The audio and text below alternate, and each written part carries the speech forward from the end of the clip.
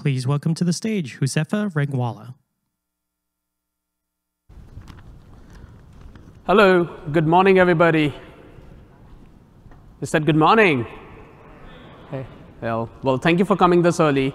I know it's early for especially folks on the West Coast, but I appreciate it. Let me begin again, by thanking some more folks. Take this opportunity to thank our amazing student volunteers. There are about 100 plus of them. They're wearing these orange T-shirts, and they've been fantastic. They've been helping you get to places, answer any questions that you may have. So please take that opportunity to thank them. I'm super excited to see many of you again after a gap, and I truly think conferences happen. The magic happens when we see each other. Today we have another packed agenda for KDD. We have lots of research, paper presentations, invited talks from the industry, ADS papers. Two things that I want to bring to your attention is that there is a KDD Cup workshop. So there were 2 KDD Cups, and both of those workshops are happening today, one after another. So if you're interested in blind competitions, that's a lot of fun to go see. And then there's an undergraduate consortium that's happening. So if you're an undergraduate student and interested, please do attend that consortium. And finally, tonight, there is a big celebration dinner. It's going to happen here in this ballroom at 6 p.m., right? And so there's going to be a dinner. There are going to be some awards given out. I would encourage everyone to come. I know my city has a lot of other restaurants, but please come here. And that event is sponsored by Meta. There's going to be some entertainment too, so please try to make it. With that, let me kick off by introducing our keynote speaker today. Our keynote speaker is Professor Milind Tambe. So Professor Milind Tambe is the Gordon McKay Professor of Computer Science and Director of Center for Research and Computation and Society at Harvard University. Concurrently, he's also the Director, AI for Social Good at Google Research. He's a recipient of many awards, including ICHCAI, International Joint Conference on AI John McCarthy Award, AAMAS ACM Autonomous Agent Research Award, AAAI Robert S. Engelmore Memorial Lecture Award. He's a fellow of the AAAI and ACM. He's also the recipient of Inform's Wagner Prize for Excellence in Operations Research Practice and RIS Prize for Moore's Military Operations Research Society. For his work on AI and public safety, he has received the Columbus Fellowship Foundation Homeland Security Award and commendations and certificates of appreciation from the US Coast Guard, Federal Air Marshal Service, and Airport Police at the City of Los Angeles. I'm super excited to have him here. I'm sure you all are, and he does really excellent research. So I'm looking forward to having speak. Thank you.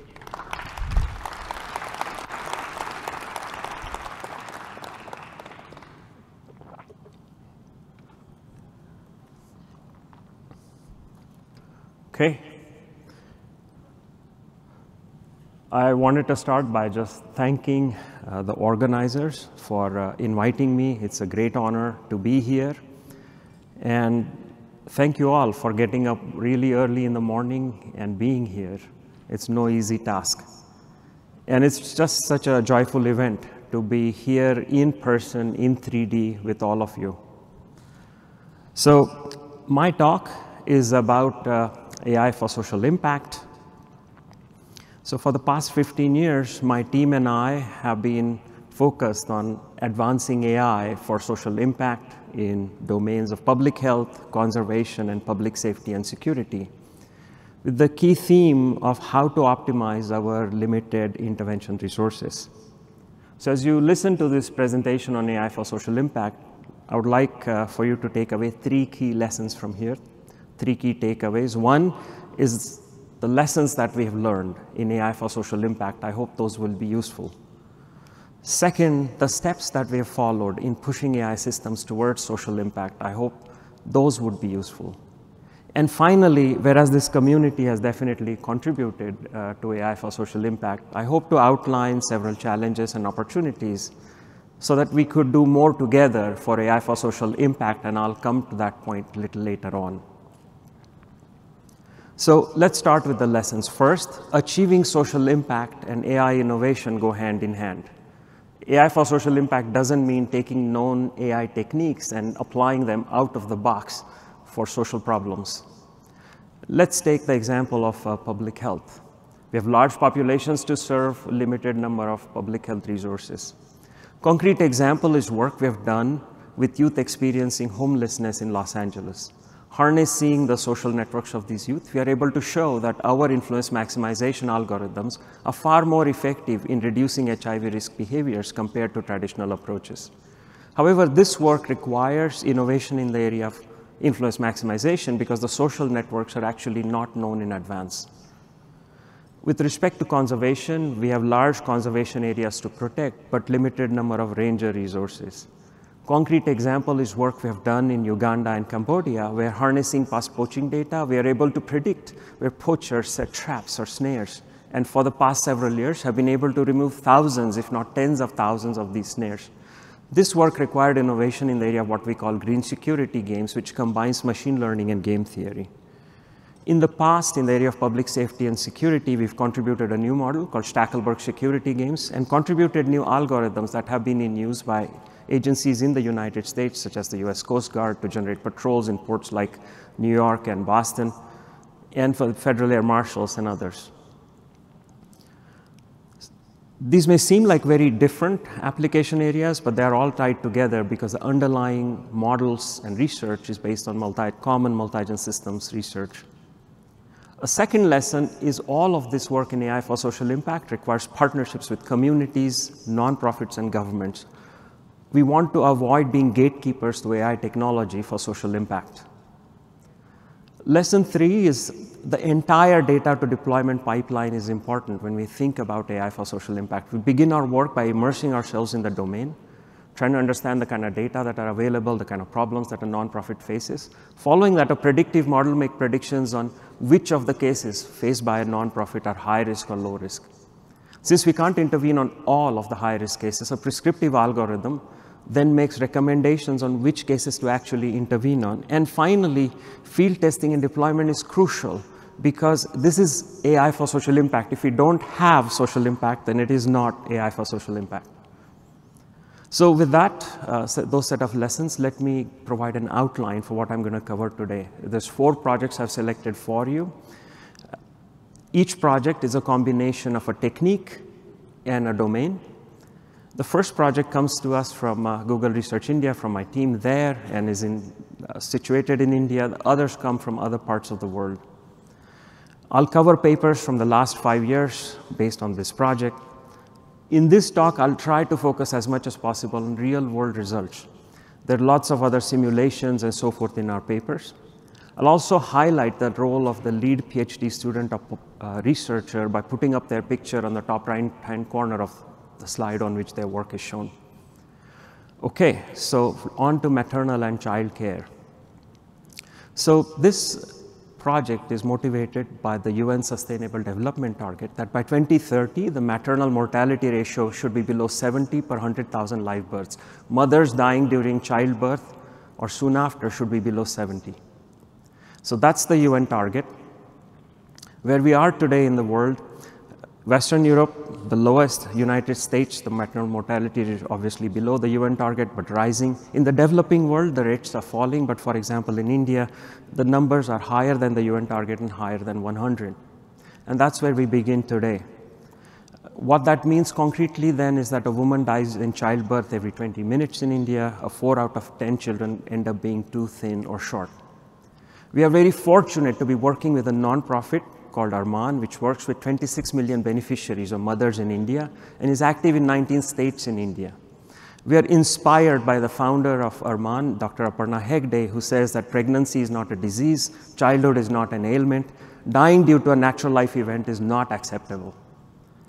Okay, so we met with Dr. Hegde and we realized we want to do something with AI, but what can we do and how? So finally, after discussions, we arrived at this problem of maintaining adherence to their M-Mitra mobile health program. So this is a program where when a mother enrolls all the way to the baby being 1 year old, Arman sends them voice messages, 2-minute voice messages, 141 of them week after week. The message may be something like, you're 3 months into your pregnancy, you should use this health supplement. Or your baby is 3 months old, get them vaccinated. They've shown in randomized control trials that mothers who listen to these messages benefit significantly for themselves and their babies. So this problem is similar to a health adherence problem that you may be familiar with in other settings. Whereas 2 million mothers have so far enrolled in this program, Arman notices that unfortunately 30 to 40% of them may become low listeners over time, and that's where we come in. So to understand the problem, we visited with Arman. We were fortunate that they took us around to the sites where they enroll women in hospitals, to the locations where these families live. And I've grown up in Mumbai, I understand these locations, but visiting these families firsthand and understanding their situation, and these are families that are way below the international poverty line in terms of their income, it's not difficult to understand why they may become low listeners over time. So what can we do? Arman has this call center, which is a limited intervention resource. They cannot call all of the mothers, but they can call some of the mothers to motivate them to stay in the program, to adhere and keep listening to these voice messages of health because they'll benefit them. The question is, who should we call? So you have 100,000 beneficiaries. You have to choose 1,000 of them for service calls so as to maximize the number of health messages that are listened to. So I'll use this simple example of a health worker. And in this case, just for illustration, the health worker has 5 mothers under her care. 4 of them, shown in red, have not listened to a voice message last week. And 1 shown in green has. And the health worker has to decide she can only do 2 calls. Who should I call? So she decides to call the first 2. This turns out to be a good choice. Those 2 turn to green. They start listening to voice messages. There's another one who flips on her own to green. Now there's still 2 red left. So the health worker now decides, I'm going to call the 2 red. This, however, turns out to be a bad choice because the 2 who were red, not listening, remain non-listening, and those who were green also flip to red. They become non-listeners. So the challenge here is that a service call may not change a beneficiary state. A beneficiary may change state on their own, and yet we have to prioritize 1,000 beneficiaries per week. So how do we solve this problem? We appeal to restless bandits, where we try to pull K out of N arms per week. So for those who may not be familiar, in a restless bandit, each arm is an MDP, a Markov decision problem. In this case, the states of the MDP are bad state, that is, a mother might be, a beneficiary might be in a bad state. She has not listened to a voice message, or a good state. She has listened to a message. We have actions of intervening, giving a service call, or no intervention, which is a passive action. And now we have transition probabilities, which are based on if we don't intervene, if there's a passive action, then the probability of going from a bad state, not listening, to good state listening is 0.2. But when you give a service call, that probability may jump up to 0.8. So in reality, of course, we have 100,000 arms. So you can imagine there's 100,000 these MDPs, and you have to decide which 1,000 to pull. This problem is known to be p-space hard. So one way to solve this problem is to use this Whittle index. So Whittle index, we compute a Whittle index for each state of the arm. It gives us a ranking of all of the beneficiaries. And essentially, it's computing a benefit of intervention. More technically, it's the minimum subsidy that we can offer a passive action in a state so that the Q value of the passive and active action becomes equal. There's no out-of-the-box algorithm that can be applied to compute a Whittle index. Very fortunately, we had worked on this similar problem earlier, and there's an algorithm we developed by Chen et al. At AMAS 2016 that we could use for this problem and choose the top K mothers. But we also need to prove indexability, not only for asymptotic optimality, but for validity of using this Whittle index approach.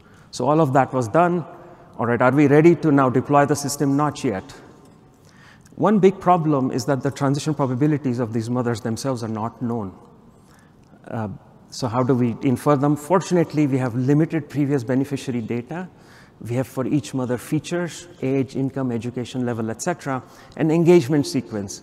She was in a bad state, didn't get a service call, remained in a bad state, or she was in a bad state, got a service call, moved on to a good state.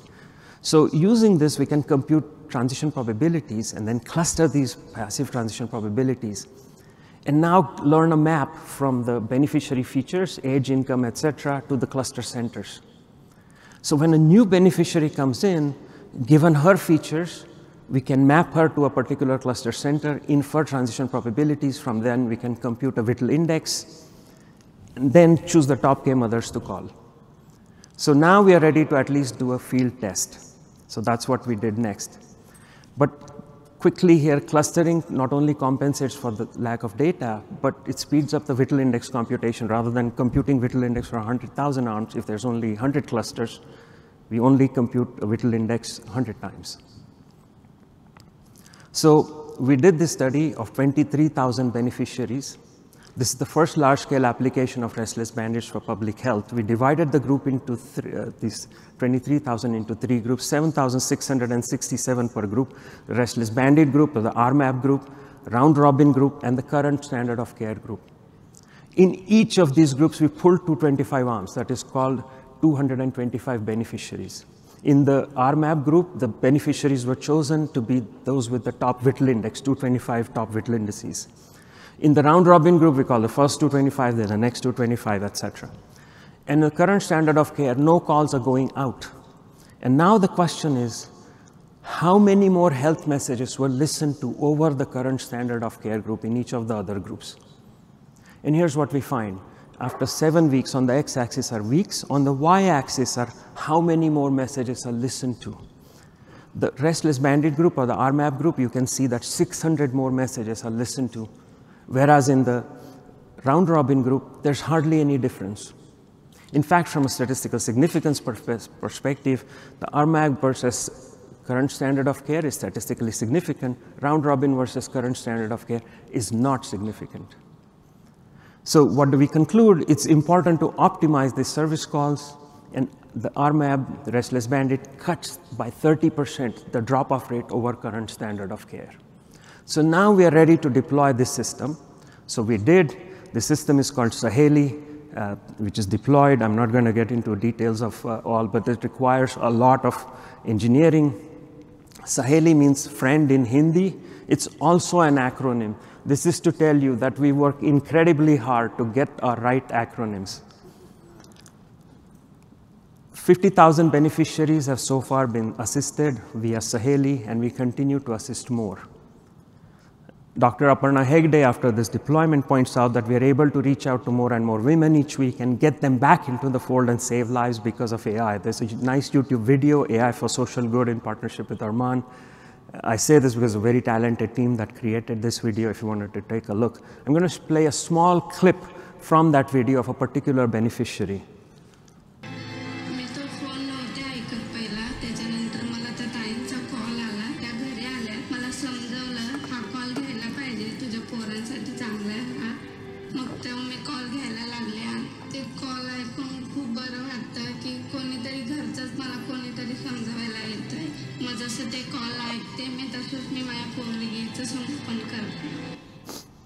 It's particularly satisfying because this mother is speaking in Marathi, which is also my mother tongue. So building on this interview with this one mother, the question was, why are these mothers listening to more due to service calls? So we surveyed 500 service call receivers. We asked them, did service call improve your listenership? So these were 500 chosen at random. 40% said no, roughly 60% said yes. Why? It turns out that they got more information on M-Mitra, the mobile health program, more motivation to continue to listen. So that was the main reason. So main point being that it is important to reach out to these mothers via service calls. Could a simpler alternative have worked? Now we have so much data based on past studies and so forth. We can construct a simulation at least, and in this simulation compare with simpler benchmarks. So we constructed a simulator, again 23,000 beneficiaries divided into different groups. Here we are comparing the Whittle index approach based on RMAPs to the greedy approach. So it's a simpler approach, a random. And we, again, in simulation, simulated this 225 arms per week and show that the total engagement improvement in the case of the Whittle index in simulation seems to be higher. So this gives us some evidence that the Whittle index approach actually buys us something over a greedy approach. Now, we want to continue to improve this system. So one idea here is decision-focused learning. To understand this, consider back the data to deployment pipeline, where after getting the data, the first step is to learn mapping of features to transition probabilities. And then we do top K beneficiaries. So it's a two-stage approach. First, we maximize learning accuracy, and then we optimize maximizing decision quality. However, maximizing learning accuracy may not result in maximizing decision quality. And here's actual results from Arman data which shows this. So if you look at two data sets here, predictive accuracy, data set 1 has a high predictive accuracy, data set 2 has lower. So we would have expected, given that we have better estimates of transition probabilities of mothers in data set 1, that we would actually do better in terms of actual engagement results given with service calls. But in the actual deployment using restless bandits, what we find is the opposite. Data set 1 actually has lower improvements compared to data set 2. So even though data set 2 has lower predictive accuracy, actually it led to higher engagements. So why might this happen? So this is part of my PhD student Kai Wang's PhD work. One reason this happens is data limitation. So if you imagine here now some kind of a feature, this is an illustrative example, on the x-axis y, we are trying to infer transition probability. To the left of the orange line are all the blue dots, low-risk beneficiaries. To the right are red dots, high-risk beneficiaries. The high-risk beneficiaries are very small in number here. And now we apply a two-stage approach. We first try to learn as accurately as possible the transition probabilities. With the linear regressor shown with the green line, we'll learn a linear regressor which gives us a high learning accuracy, but it misses all the red points, and so it provides low decision quality. Decision-focused learning directly modifies the loss function to maximize decision quality. What this means is you learn a linear regressor which clearly has low learning accuracy, but has much higher decision quality. And that's the idea in decision-focused learning. So here we have a two-stage approach. Basically, the gradient descent is just trying to maximize predictive accuracy. In decision-focused learning, gradient descent is actually trying to directly maximize decision quality. And there's some interesting problem there for differentiating through the optimization problem, which I'm going to skip. But again, these are real results from our work with Arman. So two-stage versus decision-focused. If you look at predictive accuracy alone, the two-stage approach performs better. If we look at how many more messages were listened to by the mothers based on service calls, we find that decision-focused approach leads to more engagement. And if you want to understand more about this, the papers at NeurIPS that Kai has been publishing, please, you can look at those.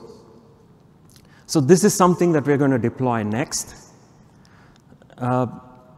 Here, there's a difference of 90 as shown in 4 weeks in terms of higher engagement.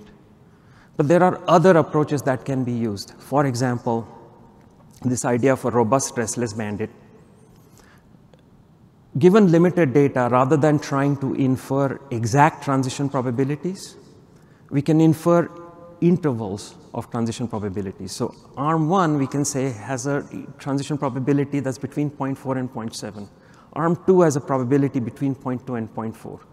So given these intervals, then we can approach this problem as trying to solve a robust restless bandit problem to minimize maximum regret.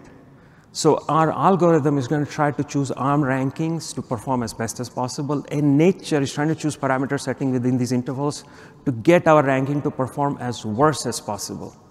So we are trying to minimize the regret, and nature is trying to maximize this regret.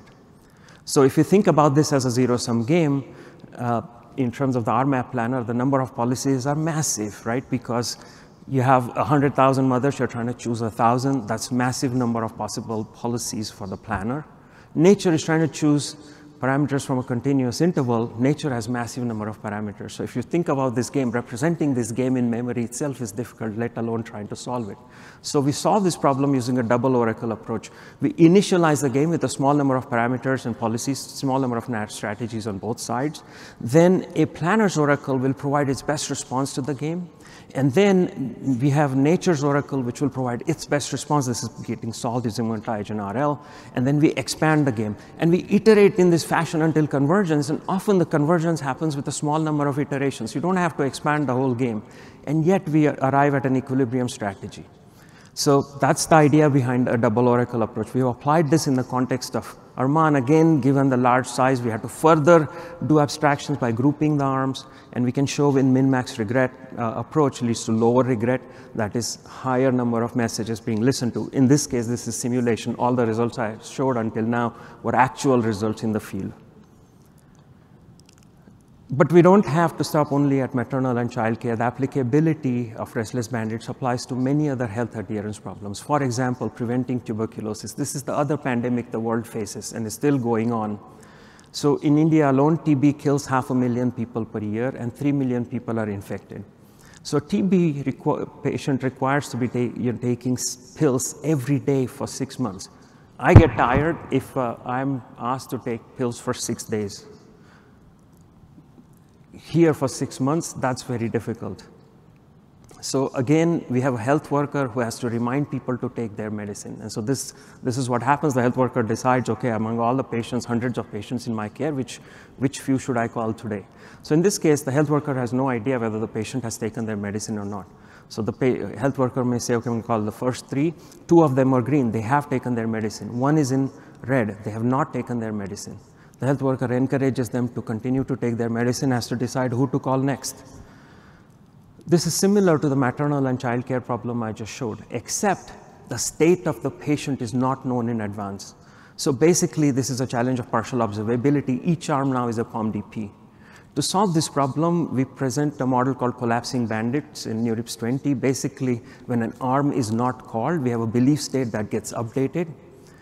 But when an arm is called, when we give a service call, now the state of the patient gets revealed. So the patient says, I took my medicine last night. The state is known. Uncertainty collapses. Or I didn't take my medicine. Again, the state is known. Uncertainty collapses. This collapsing nature turns out to be crucial for fast algorithms and providing guarantees for indexability, which allows us to make claims about optimality.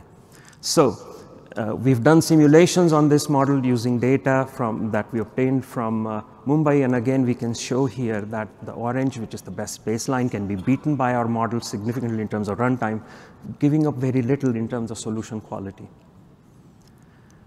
There are many other exciting problems to think about. I mentioned earlier that I'll highlight some of the challenges and opportunities. So in KDD 21, we talked about this online learning. So there are problems when we don't have enough data in our maps. Online learning, whether there's 2 actions or 2+ actions, because in some cases it's not only service call or not, but you can imagine sending text messages or going to a beneficiary's home. So there are many possible interventions. And so for that, we need a different kind of index, a multi-action index rather than the Whittle index. And so we've presented this last year. But there are many other open problems in this context. So where are we going with all of this? 2023, we hope to get to 1 million beneficiaries with Arman. We are also talking with the government of India, with the program called Kilkari, which is also managed by Arman. Kilkari is 10 times the size of Arman. Similar problem, sending health messages to mothers to get them to listen. 25 million mothers or more are enrolled in Kilkari. The 5.28 crore here roughly translates to 52 million messages being sent. So you can imagine the scale of this problem. And so this is something that's tremendously inviting in terms of the kinds of research challenges it's going to present. But we're also working with other NGOs. In EMO 21, we presented work with Kushi Baby, which works with malnutrition in India.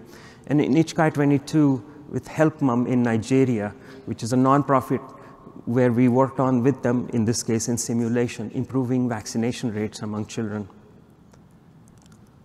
So let me now switch over to a second project here, which is HIV prevention using social networks. So this is work I did while I was in Los Angeles at USC. And the problem that we worked on there with our School of Social Work was preventing HIV amongst youth experiencing homelessness. There's 6,000 youth who sleep on the streets of Los Angeles every night. The rates of HIV in this population are 10 times the rates of the normal house population. So homeless shelters, drop-in centers want to reduce this rate, but they can't go and talk to every single youth. So they invite peer leaders, educate them about HIV prevention, expect these youth to talk to their friends and their friends to talk to their friends, and in this way, information to spread in the social network. Now, this is real face-to-face interaction. This is not happening over Facebook, etc. So the problem is that we have this social network. Each number here represents a youth. Each red line is an edge, a friendship edge between two youth. And now we have to choose key influencers. This is a picture from one of our colleagues in the School of Social Work actually educating the influencers that were selected by our algorithm. So we want to select peer leader nodes to maximize the expected number of influence nodes. And information here is supposed to spread via this independent cascade model. So if a youth C gets educated about HIV prevention, then a neighboring youth D will be informed with a probability 0.4 about HIV prevention. If D is informed, then node E will be informed with a probability of 0.4.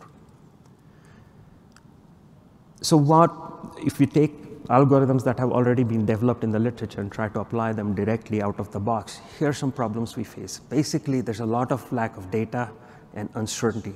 And I've come to this theme earlier also, and essentially the lesson I want to point out is that lack of data and uncertainty is a key feature of AI for social impact, and we have to figure out techniques to get around that. So I said the propagation probability is 0.4, but there's uncertainty about exactly the propagation probability. I said we can invite key influencers, but these are youth in difficult circumstances. One of them may get arrested on the way to the drop-in center. One of them may choose to leave town. So you can't quite expect the influencers to show up to your education session. So we need multi-step dynamic policies to recover from no-shows. And thirdly, the social network itself may be unknown. And what this means is we can appeal to a limited query budget. We can sample a few of the youth and get a small sample of the social network and work with that. I'm going to sketch some ways we solve these problems. So first, I said this probability of 0.4 may not be known. So we can say we sample this from some distribution, but the mean of the distribution itself may not be known. So we can say this lies within some interval. Now, we again face this problem of robust influence maximization. We attack this problem again by casting it as a zero-sum game against nature, where the algorithm on the one side is trying to choose peer leaders, nature on the other side is trying to choose parameter settings to cause our algorithm to perform as worse as possible. We are trying to maximize here, nature is trying to minimize, where the payoff is the ratio of the outcome of our policy to the optimal possible had we known the parameter settings ahead of time. Now, there's details here of generating a mixed strategy and sampling a pure strategy that are available in our paper. I'm going to skip those. Again, to solve the problem, same challenge that we face. The number of strategies from the influencer and nature are massive. And so again, we appeal to the double oracle approach. The key, this may seem similar to the earlier problem. Of course, it's the general double oracle approach, but every time there has to be innovation in how the oracles get designed. In fact, this workup happened earlier than the earlier work I presented, which was at UAI 22. So using this double oracle approach, in a small number of iterations, we can arrive at a robust influence maximization strategy without expanding the whole game. And yet we can converge with approximation guarantees. The second problem I mentioned is that the network itself is not known. So we can imagine we send our social work colleagues to a homeless shelter and say, the network is not known, go survey all the youth, they spend a week, 2 weeks there and find out who's friends with whom. We could do that, but this is very costly. And in fact, if you want to take this program to other cities, this is not going to work. So if we can come up with a technique where we sample a small fraction of this network, say 15% of the youth, we go and ask them, who are your top 5 friends? And given this small sample, we then choose peer leaders, K-peer leaders, to spread influence. And the goal here is to perform similar to the optimal possible had we known the entire social network ahead of time. So we do this by this sampling algorithm. We sample nodes randomly and then estimate the sizes of the communities that the nodes belong to and then choose seeds from the largest K communities. We can provide some performance guarantees of this algorithm, but let me now turn to the actual experiment that we ran. This is this change algorithm which we have, which is based on network sampling, has robust policies, and then selects peer leaders. And so we did this study with 750 youth experiencing homelessness with Professor Eric Rice in USC School of Social Work. So there were 3 arms in the study. 250 youth were in the change arm. So peer leaders were selected using change. 250 were covered by degree centrality. This is the traditional approach. Bring in the most popular youth, which seems logical, and educate them about HIV prevention. And 250 were in control group. There was no spreading of any messages here. And now we want to see what is the actual reduction in HIV risk behaviors. So this is again a first large-scale application of influence maximization for public health. This is work done in collaboration with homeless drop-in centers in Los Angeles, my friend's place, Los Angeles LGBT Center, and Safe Place for Youth. And what we are trying to study is there an actual reduction in HIV risk behavior? So we select peer leaders and then wait a month and then wait 3 months and see what was the reduction. So with respect to condomless anal sex, which is one of the HIV risk behaviors with change, there is more than 30% reduction in this behavior. But with degree centrality and control group, there's no reduction. At the end of 3 months, we have change, degree centrality catching up with change, but change is still better. And the fact that change was able to cause this reduction faster is important because this is ultimately a risk behavior. And furthermore, this is a community where youth come and go, and therefore having this reduction happen faster is important. We also looked at other risk behaviors, reduction in condomless vaginal sex, and again we see that change outperforms degree centrality. There are statistical significance results in our AAAI and Journal of AIDS papers if you wanted to take a look. Here's what our collaborator had to say. It's a way to kind of like marry this tech world with this social service world, like, and how we can kind of go deeper and impact young people and elevate them. So in terms of next steps here, one is this problem of fairness in influence maximization. Influence maximization can lead to disparities among different groups within the network. And so to achieve fairness, we've explored ideas from max-min fairness, which maximizes minimum utility of any community. Diversity constraints is an idea borrowed from cooperative game theory, but more recently an idea of inequity aversion, where we give a parameter to the policymaker to control so they can control the trade-off between fairness and performance is what we have favored. We're also exploring ideas based on reinforcement learning. This is with my colleague and collaborator Ravindran from IIT Madras. So could we use reinforcement learning for network sampling? And also to speed up influence maximization, we train the RL algorithm based on past networks to figure out who are the influencers. And then in real time, we just use the policy rather than trying to solve the problem. It achieves similar performance to change, but can be run much, much faster. So these are ideas we are exploring right now. These are results from simulations, but combining these algorithms and testing them in the field remains an exciting issue for future work.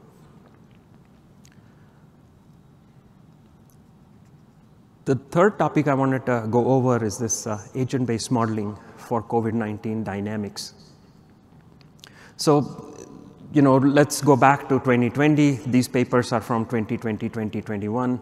So after the world got shut down due to COVID, we started collaborating with our faculty members in the Chan School of Public Health. So there's an article in PNAS, one in Science Advances. I'm going to highlight one in Science Advances. The main point here is to highlight the value of agent-based simulation models in terms of providing social impact or in terms of being able to address some of the challenges we face. I highlight this because this is the paper that often gets referenced in popular media. So Professor Michael Mina in the Harvard School of Public Health approached us with this idea of using agent-based modeling to figure out what is the right COVID testing policy. So at the time, of course, there's the PCR gold standard. We're all familiar with it, which detects very low viral concentration, but the cost was very high, and the results would come back only after 24 hours. And then we have something like the antigen strip, which requires higher viral concentrations to detect, but low cost, and we get back results in a rapid manner. So if you're Harvard and you're trying to decide, which is what Michael was struggling with at this point, and saying, okay, we're going to test all our students, should it be the PCR test or should we be using these rapid tests? And so we did agent-based simulations, and at first, the idea was that we would test all the population every 3 days. On the y-axis are total infections, and anybody who's positive, we isolate. If we can do testing every 3 days and isolate positive individuals, and we get back results instantaneously, then it turns out that the rapid tests are actually worse. However, we know in reality the PCR tests actually may have a day delay in getting results back. So they delay in isolating a positive individual. With that 1 day delay, the advantage of the PCR test is lost. The number of infections are higher than ones with the rapid tests. Furthermore, because of cost, if we say we can only run the PCR test every 5 days instead of every 3 days, again, delay in isolating positive individuals, the advantage of the PCR test is lost. The point being that rapid turnaround time and frequency is more critical for COVID-19 surveillance rather than sensitivity. So the rapid tests actually have a great value for COVID-19 surveillance, and that was the point. This paper that we wrote was picked up by New York Times and Washington Post and Time and so forth. One day we were surprised to wake up in the morning and find Dr. Fauci discussing our paper, and all credit to Michael Mina for his advocacy of rapid tests. He's been a great leader on this front, and finally now, of course, rapid tests are FDA approved, and they are available for free, and so on and so forth. All right, so let me now turn to the final topic I want to cover today, which is conservation.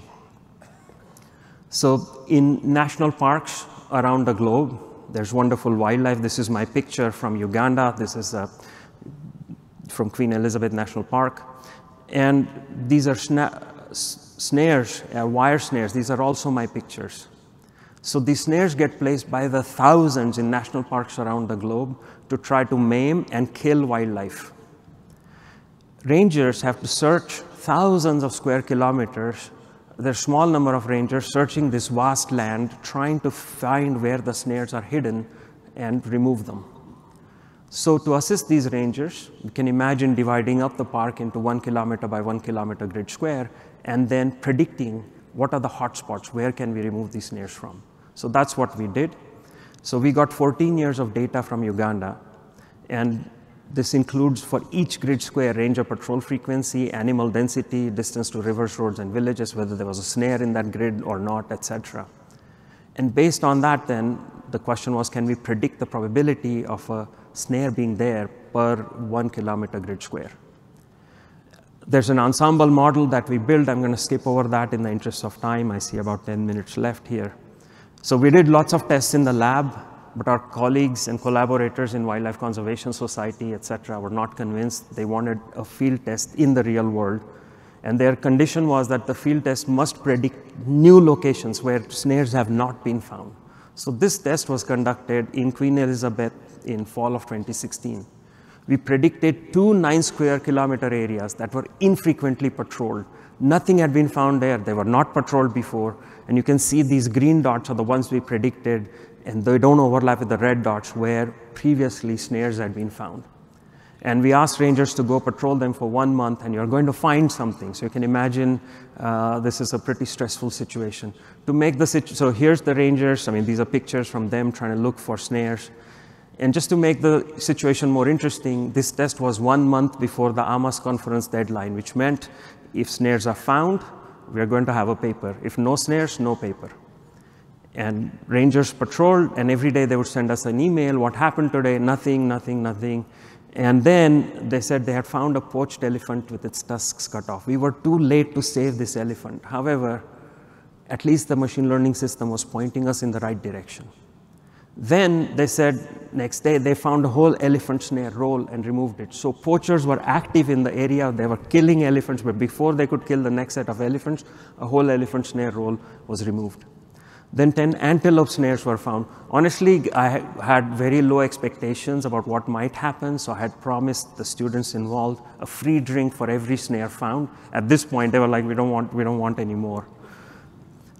This success then led us to do a more detailed test. So this was done in 3 national parks: Queen Elizabeth and Murchison Falls in Uganda, Sripak Wildlife Sanctuary in Cambodia. In each park, we selected 24 areas. Some of them we predicted were high-risk areas, some we predicted were low-risk areas. And this is what the system we built is now called PAWS, and PAWS made all of these predictions. And now we asked rangers to go and patrol these for 6 months and come back with the results. Of course, the rangers didn't know which area was which. They were just asked to patrol these and come back. And indeed, where we predicted high risk, more snares were found. Where we predicted low risk, less snares were found. So this allows us to say it's not just if you haven't patrolled an area, you go there, you're going to find snares. It's that we can discriminate amongst different areas of risk. In the Sripak Wildlife Sanctuary, these are pictures from snare captures based on PAWS. 2018, before PAWS, 100 snares per month roughly. After PAWS, more than 500 snares per month. Snare capture jumped more than 5-fold. In 2021 alone, 1,000 snares were found per month in March. So I have so far discussed this idea of prediction, but there's also prescription of how to patrol. So for example, not only do we want to make hotspot recommendations, but exactly where to patrol. So if I imagine that we've made predictions that there's 2 hotspots, the red spot and the orange spot. Orange is perhaps not as high risk.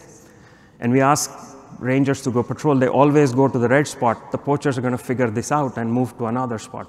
So this problem needs to be addressed by randomizing patrols of rangers. And to that end, we've approached this problem using a Stackelberg security game model that I mentioned earlier, except that the poachers here are boundedly rational, so they're not playing a fully strategic game. So this is something that my student Lily Xu has been exploring. There's a UAI 21 paper if you are interested. But collectively, with the prediction and the prescription, the PAWS system has now gone global. SMART is this platform of 13 wildlife conservation agencies, WWF, WCS, and others. And they have the software that gets used by rangers across the globe to where they record all of the poaching incidents. So across the globe, people are using, rangers are using SMART. PAWS is now integrated with SMART. What this means is, as data becomes available, rangers can use PAWS to make predictions on where the hotspots are around the globe. And it's been very exciting. So this is now PAWS potentially playing a role in 1,000 national parks around the globe. And indeed, people are testing our software, and it's very exciting to see messages coming in from around the globe as to what is happening with PAWS. In 2022 alone, we had these collaborators from Belize, from Zambia, and Vietnam. Our team was just in Belize doing a field test with PAWS, and these are some pictures from them on patrol and pointing out where the snares are. But there's lots of new research to be done here as well. I talked about so far parks where there's a lot of data, but there are parks where we have data scarcity. For example, in this Royal Belem Park in Malaysia, not as much data. So now we want to conduct patrols not only to detect illegal activities, but also to collect data to improve predictions. So we want to exploit and explore. This is obviously a bandit problem. So we've presented a lizard multi-armed stochastic bandit algorithm. And essentially, it uses decomposability and smoothness in the sense that 2 locations of the park that are similar in terms of feature, like slope of the land, vegetation, etc., will have similar features, will have similar properties. And using this, we are able to show strong performance in simulation. Another area we're exploring is integrating real-time information. So this is work that was done with a nonprofit called Air Shepherd. They fried drones in Kruger National Park in South Africa. They take infrared video. This is black and white video, of course. And now they want to detect poachers. The drone is flying overhead. The poachers are really tiny in this video. There's also ground heat. So detecting poachers from this video for a human being is difficult. Therefore, Spot, which is based on CNN, automatically detects poachers and animals. And this software was given back to Air Shepherd for their use. But now that we have Spot integrated, there's something very interesting we can do. We can play a game of deception to try to deter poaching. So the drone knows not only the probability that a ranger is present at a particular spot, but the drone actually knows whether the ranger is actually present at a particular spot or not. A poacher conducting surveillance only knows the probability that the ranger is present with a probability of 0.3 or 0.7. It doesn't know actually whether the ranger is present or not for real.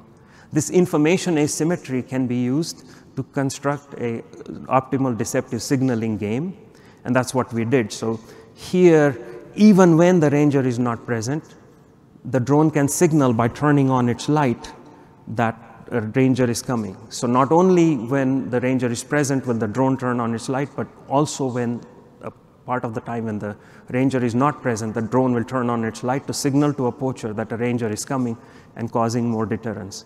So this is work that we have been exploring, and so this potentially real-time information can be then integrated into PAWS as well.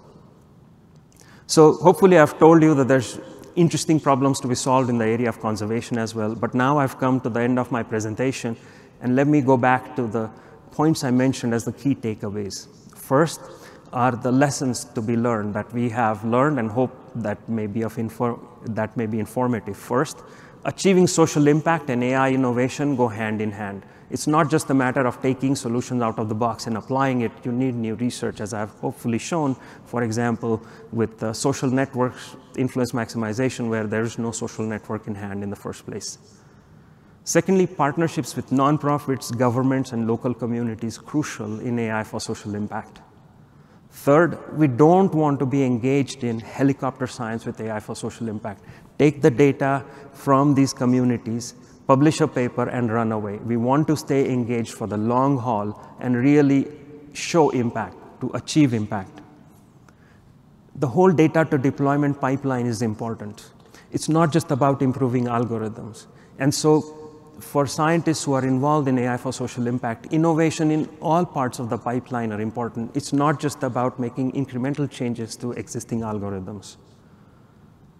It's important to step out of the lab and into the field. I can tell you many examples where, sitting in our lab, we may tell rangers, hey, why don't you walk just straight line? Why don't you walk in straight lines? When you go there in reality and patrol with them, you say it's a very hilly terrain.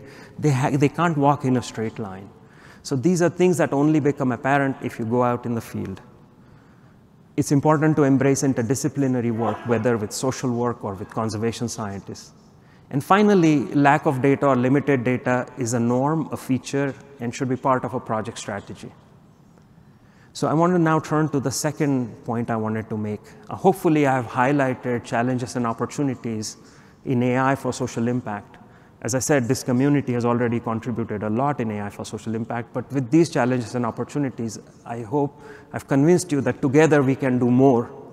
And I humbly request that there be a special track on AI for social impact at KDD in the future. So that's it. I'm going to end my lecture here. If you wanted to contact me, those are my email addresses. And thank you very much for waking up early in the morning and showing up here. Thank you.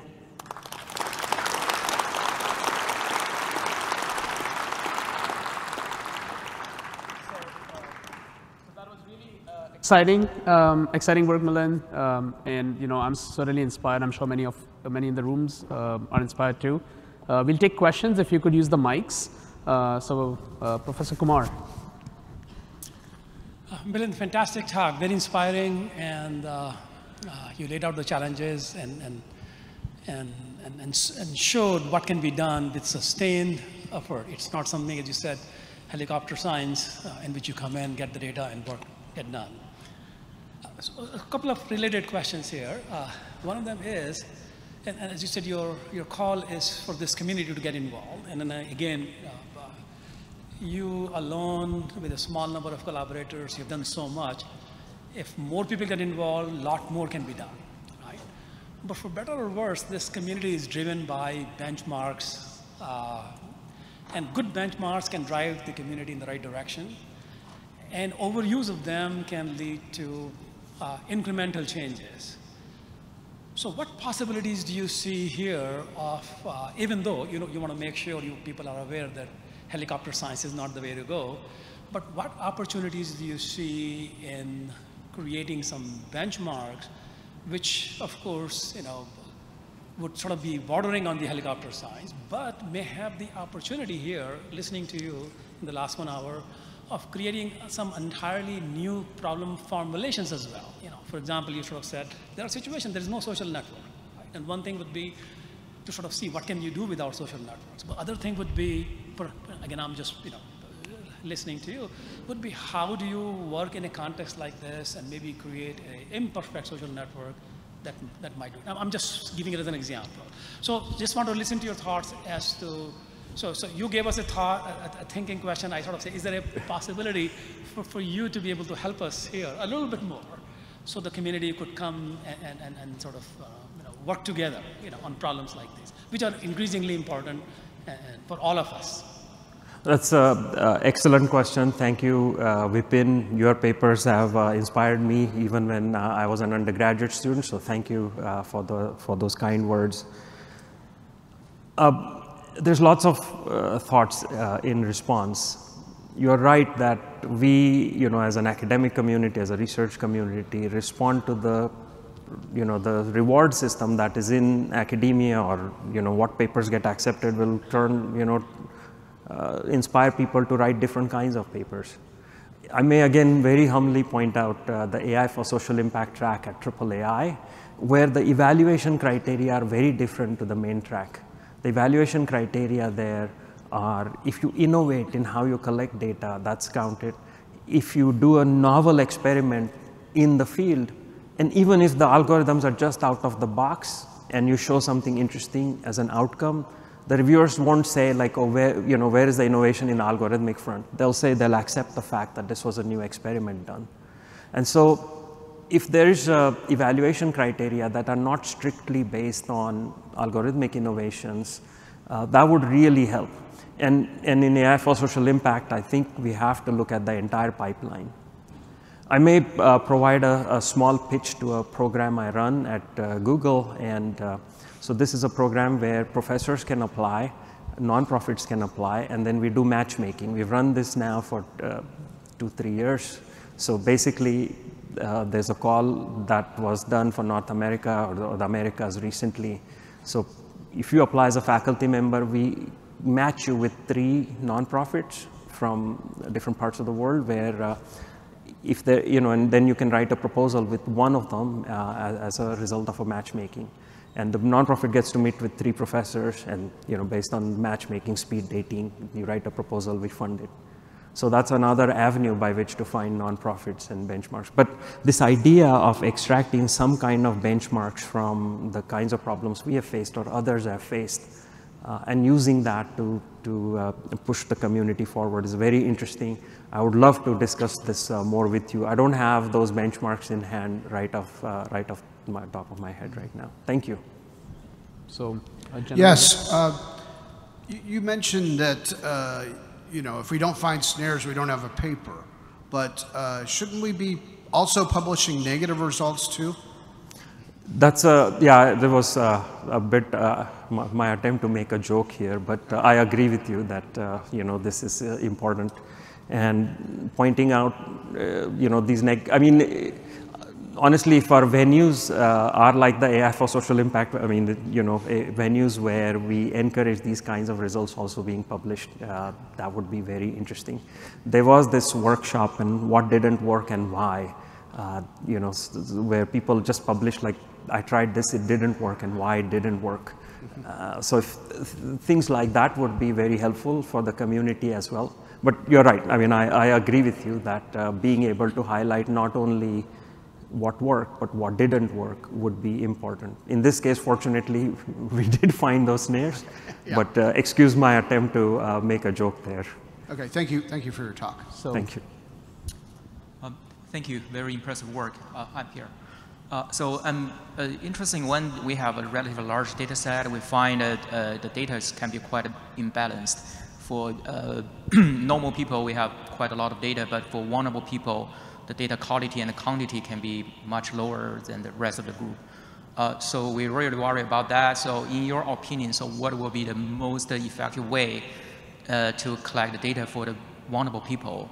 And if we have limited funding resources, so should we focus, like your ACE study, focus on a small group of people, collect more sophisticated features, or we spend more time with more general people, get more data, but relatively superficial features? So what do you think is the best way?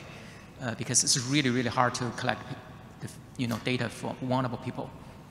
I think it's an excellent question. It's hard to give a very general answer. In our colleagues in social work, when we've worked with them on challenges such as suicide prevention and so forth, we find that the data has very rich in terms of number of features for each individual, but the total number of individuals that are there, the amount of data is that way limited. But that's the data we have, and that's what we have to live with. And I have had students who will, look at the data and say, this is not enough, I can't do anything with it. But that's where you get your PhD, for the student, I mentioned to him that that's what you have to work with and show that you can do something. It's hard to give a very general answer. For us, one of the exciting areas has been this decision-focused learning. So it's what are you learning for? What's the objective? And use that to drive what it is that we are trying to find. And that has allowed us to make some progress. We've approached problem of lack of data using bandit algorithms, as I showed in the final section of my talk, by sampling algorithms. So these are all techniques to try to deal with the lack of data and try to collect data intelligently. So with respect to your problem, basically I'm saying that a goal-driven approach, what is it that we want to solve for, may help us guide towards what kind of data we want to collect. But in some cases, we're stuck with what we have, and we have to work with what we have. So I think we'll take one more question. Professor Wolf.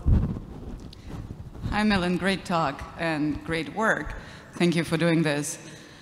So in this domain, more so than in many others, the issues of trustworthiness are huge, and you touched upon some of them. And one of the biggest way to engender trust is to be there for the long haul, is to work with the community, to make sure that the papers and the methods that we publish are actually implemented, deployed, tested, and and result in some action.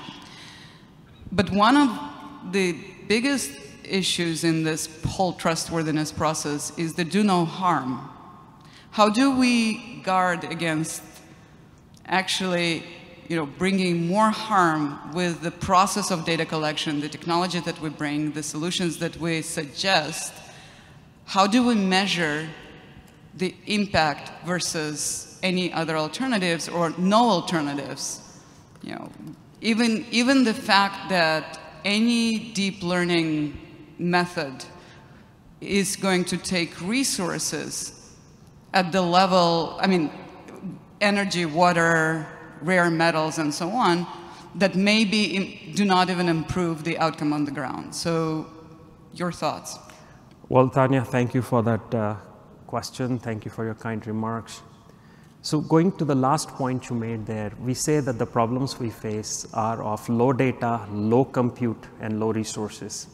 And so low compute is also a factor here. So I completely agree with you about the amount of resources being available to these communities are limited. And the solutions we develop, therefore, have to be shaped by the availability of computation. So for example, in the case of the restless bandits, I mentioned that clustering helps reduce compute time. In the case of wildlife conservation, we have an ICDE paper that talks about some ensemble of GPs and so forth. But in reality, when we try to implement that technique as is, the wildlife conservation organization, SMART, that we've been working with, said this is not feasible. It takes too many cycles, we can't pay for this. So it had to be completely scaled down in order to be used. So the concern you express about compute time and so forth are very real. And low resources, obviously we have to be careful. We can't just say fly 100 drones, there's no money for that. As to the other question you asked about guarding, being responsible in our deployments and so forth, wonderful question. I don't think I have a one-size-fits-all answer. In all of the cases that we have worked with, you try to understand what impact the solution you're proposing is having on the community. For example, trying to ensure fairness amongst the different groups that may be impacted by the solution that you offer, as we have tried to do in the example I showed with social networks, or even in the case of the bandits, didn't get to it. Trying to ensure that people's privacy is preserved, that the solution is in general socially beneficial by repeated testing and making sure that we are not actually causing harm. But beyond these sort of trying to test and make sure that all of the pitfalls that we know are guarded against, and this would have to be done on a case, at least in our case, is being done on a case-by-case basis in collaboration with the communities. And so I guess finally my answer to your general question is the answer to safeguarding is really partnership, partnership, and partnership, which is what you mentioned. So from the beginning of the problem all the way to the end, the deployment, the testing, the evaluation, it's not us sitting somewhere in an ivory tower saying, here's my technology, go use it, but rather sort of just being there, partnering with the organization, checking everything every step of the way, and making sure all of the stakeholders are satisfied. That's ultimately what we have tried to do. Thank you. All right, let's thank Milind again. Thank you. And I'm sure he's happy to take offline questions, so please feel free to reach out if you have any questions. There's a coffee break right now. It's in the Hall D at the end, so if you want to get coffee, that's a good time to do that. Thank you again. Thank you.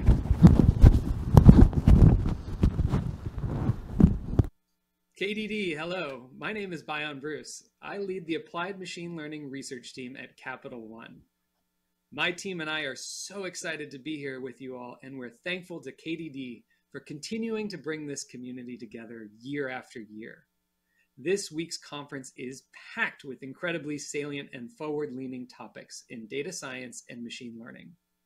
From critical areas like gender equality, social impact, responsible AI, climate and healthcare, to important technical topics around the life cycle of data science like dataset curation, representation learning, and novel methods for fitting models, as well as post hoc concerns like explainability, privacy, and deployments at scale. As the world becomes more technology focused, there is a huge opportunity for all of us in the data science and machine learning community to be protagonists in the creation of our data-driven future. At Capital One, we are working day in and day out to apply data and machine learning at scale to solve challenging problems and help improve the financial lives of millions of customers. We believe the power of technology can give customers greater protection, confidence, and control of their finances. And one of the most impactful ways for us to achieve this is through the responsible, human-centered use of real-time data